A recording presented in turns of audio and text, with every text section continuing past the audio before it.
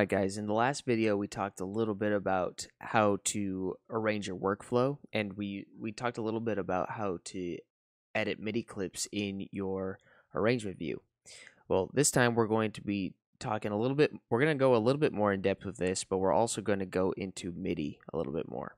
So I'm going to right click here and click Insert MIDI Track. We can also do press Shift Command T to bring in a MIDI track, whichever way you prefer. This is my default MIDI track, so I have this set to a specific setting. I have a instance of Serum and a couple of plugins here, and to do that is you can create a MIDI track and then add whatever you want to it. So for instance, for this MIDI track I put a Serum, compressor, and EQ, and a phase inversion plugin. I have that as my default. To get that as your default, you can right click on that MIDI channel and then go to Save as Default MIDI Track. And that will, every single time you create a new MIDI track, this will pop up.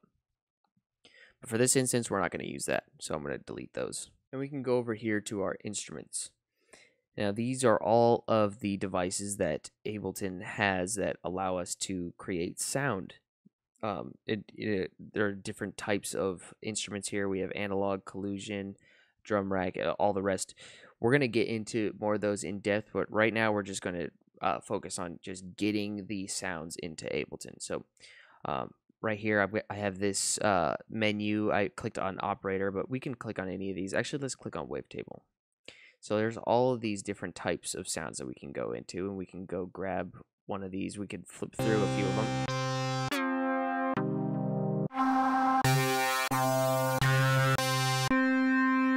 Pretty good ones. You'll notice here there are some that it looks like there's just a box with a line up at the top, but then there's some with the box with a line in the center. This is a an instrument rack. So it's the main instrument is the focal point, but there are attached effects to it with macro knobs. So if we look at this, there is it looks like there's a chord plugin and a compressor, an echo, and a couple of other things with macro knobs. So this is a more complex version of just the synthesizer, and then there's the synthesizer itself. So we can you saw that I just double clicked this and it just popped into the channel. We can also click and drag onto the MIDI channel like that, and it will come up, or we can just click and drag down here and we'll do the same thing. There's a lot of ways to get there. So we dragged our sound in here. This is what it sounds like. So let's create a MIDI track, or MIDI clip, excuse me. So I'm going to highlight a whole section. I want this to be a 2-bar MIDI clip, so I'm going to press Shift Command M. I can also right-click on that space and go to Insert MIDI Clip. These are both the same way to two ways to do the same thing, but we can't write MIDI information without a MIDI clip. We need to make sure that our we need to have a place to put our MIDI notes. So that's why we create the MIDI clip. So right over here to create to click in a note, we can just double-click on the space right there, or we can press B to get our pen tool and draw out notes like that. You can draw a note here and here and here and here and here and do all that. So I'm going to get rid of the pen tool here, and I'm just going to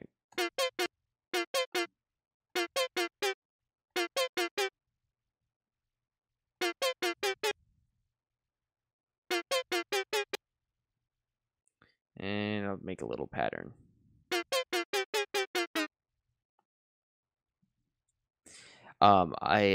The way I got all those notes just like that, I selected all of them, and I made sure to go all the way out to the where you see where it says the 2 right there.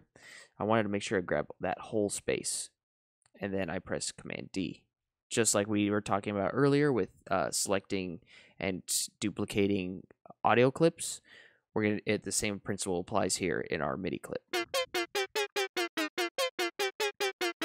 And notice I have our loop on, so we can keep cycling through this MIDI progression.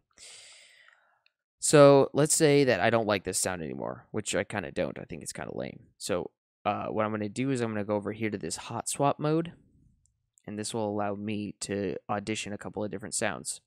Now, I want to hear this as it's playing, so I'm going to turn off our audition mode so we can't hear the new sound, and we're just going to hit play.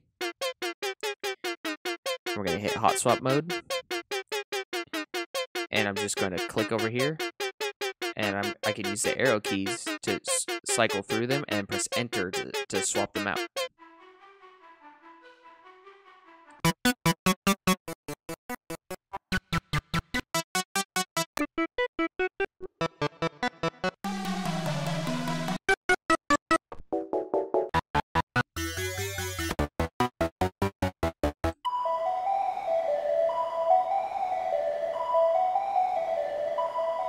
Kind of like that one the best.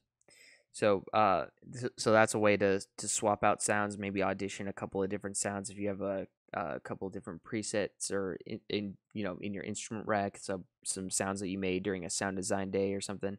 This is a good way to audition new sounds.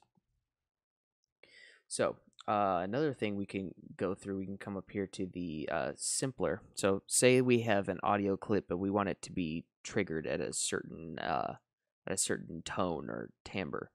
We can come up here to a simpler, and we'll do the same thing. This is Ableton's way of clip launching at different pitches.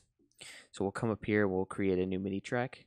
Just Shift Command M, and I'll just do something simple here. I'll do C3. I will just do 8th notes. Or I think those are 16th notes, actually. No, those are 8th notes. Okay. And we'll come up here to our Essentials folder. We'll turn on our audition button and see how this sounds. And we can drop that in there.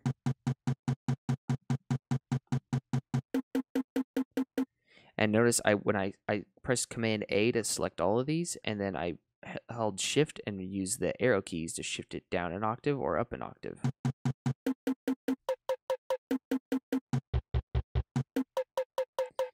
And I can also adjust the length of them by holding Shift and using the arrow key right.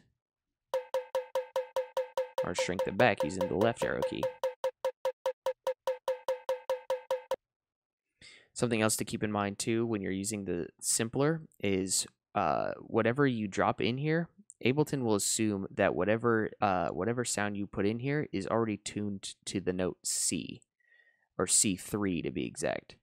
So I mean the octave doesn't matter because we can shift the octave pretty easily and follow along that way. But let's say that this thing was in E. So if we look here, if our note is tuned to E and we put it in, we drew a bunch of C notes, it's going to play an E at a C note. And if that's confusing, I completely understand. But what we want to get is from E down to C. So whatever we draw in here, we can follow along and make sure that we're applying our music theory, and so it's not confusing essentially. So the E notes up here, and we have to get down to C, so that's 1, 2, 3, 4 steps. So theoretically, I don't really know exactly what this is tuned to, but we're going to bump this down 4 steps, pretending that it's tuned to E. Maybe the sample is something from Cymatics, and they've given you the tone of the sample, and you want to tune it to C. So we brought it down -4 semitones right here from the Controls tab. Brought it down from the transpose right here, and we brought it down -4. So, if this were, maybe it was an A note, we'd need to bring it up A sharp, B to C. So that would be +3.